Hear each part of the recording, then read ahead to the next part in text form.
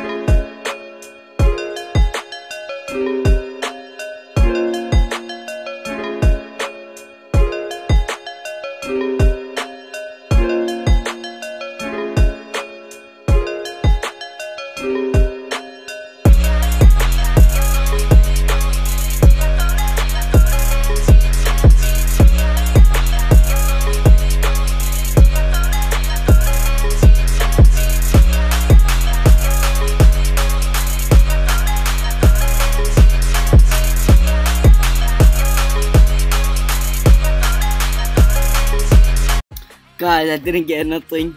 I didn't really get a rare KG. I got like Ice, Akamichi, Magnet. They're not that rare. Well, better luck next time, I guess. Well guys, don't worry, I'm going to be doing a SUSANOO, Sasuke SUSANOO versus Madara SUSANOO. On last video I was using Madara SUSANOO. This time I'm gonna be using Sasuke SUSANOO, and hopefully I get lucky and take the W. Watch the clip to find out. And then I'm also going to do a free fall, and then a Madara SUSANOO versus Madara SUSANOO.